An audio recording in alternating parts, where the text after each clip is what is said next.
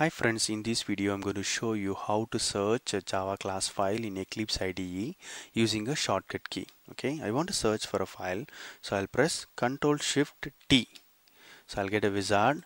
In this wizard I can type PDF analyzer. This is the class I'm searching for in the Eclipse. Okay, so if you type mistake by mistake, it will not come. So you have to know the entire class name, or you can also use asterisk.